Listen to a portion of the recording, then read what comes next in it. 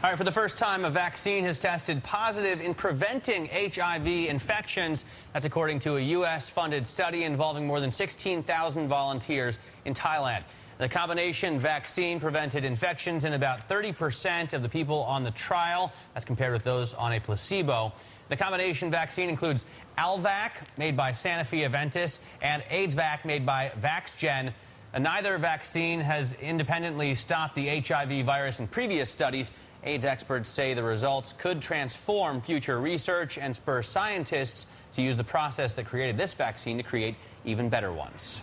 Well, Matt, the National Institute of Allergy and Infectious Disease funded the breakthrough HIV vaccine study. Its director, Dr. Anthony Fauci, is the top federal official responsible for AIDS research. He joins us right now.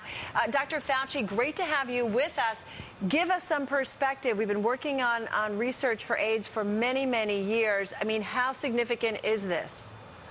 Well, it's a very important finding in the sense that it's opened doors now that were really closed. And let me explain. We have been attempting to get an effective vaccine for literally over 2 decades, and everything that has been tried has been a complete failure, really no signal of any kind of even slight efficacy. The fact that we have in this large trial involving 16,000 people a 31.2% efficacy, it's a modest efficacy. It's not something that's prime time, as it were, but it's going to allow us to pursue what the potential mechanism of that protection is, because now we have a foundation upon which to ask the questions that will hopefully allow us to get efficacy of vaccines much higher than 30-ish%, up to 60, 70, or 80% where we want to be. So although this is a very important finding, it needs to be taken in context and in perspective that it's more of a roadway to a lot of work that needs to be done as opposed to an end in and of itself. So, I mean, the question then is, what's the next step here? I mean, do you work more with these vaccines? Do you need a new trial, maybe a more controlled study? Do you work on new vaccines that come from these vaccines? Where do you see the next steps, Dr. Fauci? No, that's a very good question. The next step is to try and figure out what we call the correlate of immunity.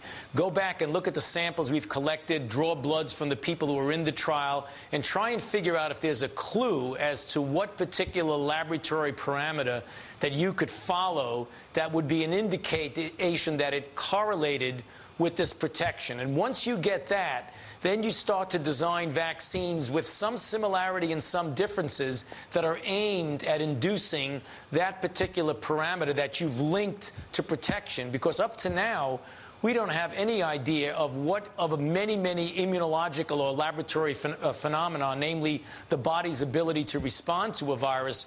We don't know what particular component of that would be associated with protection against infection. We didn't even know if it existed until recently, because we've never had a positive effect like this. So this is the foundation for that kind of study, correlating something we can induce with protection. All right, so Dr. Fauci, you've mentioned you've been working on this, or everyone's been working on this for a couple of decades. You mentioned this is the foundation. So how many more years are we talking potentially before there is the next significant step here?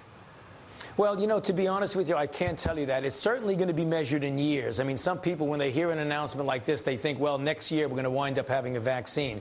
That's not only extraordinarily unlikely, it's virtually impossible that that's going to happen. It's going to be measured in years. I can't tell you how many years, but if we had this conversation 6 months ago and you asked me that, I would say I can't even tell you if we're even ever going to get a vaccine.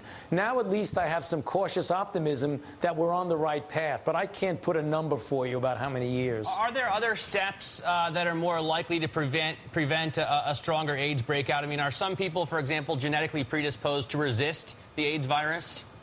Yeah, there are a group of people, but they are such a relatively small fraction of the population. There's a genetic defect that doesn't make anybody sick, but it doesn't allow the virus to infect you. It's seen in 1% of the Caucasian population and in virtually 0% of African population. So it's not something that is broadly applicable to the population. The best thing to do is behavioral things, you know, avoid unsafe sex, use a condom when you have sex, do the kinds of things that we've been talking about with prevention for a very long time. Dr. Fauci, what does this do, though, for the drug companies around the world? We had Sanofi, Aventis, and I believe it was VaxGen who had the two vaccinations that were brought together in this recent development. Does it harness everyone involved because of this kind of big step forward?